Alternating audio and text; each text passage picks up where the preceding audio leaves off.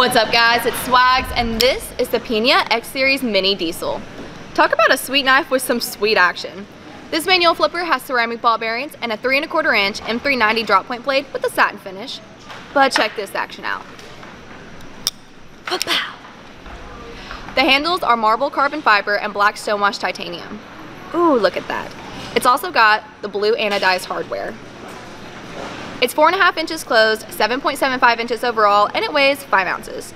Guys, this is truly a piece of premium grade knife.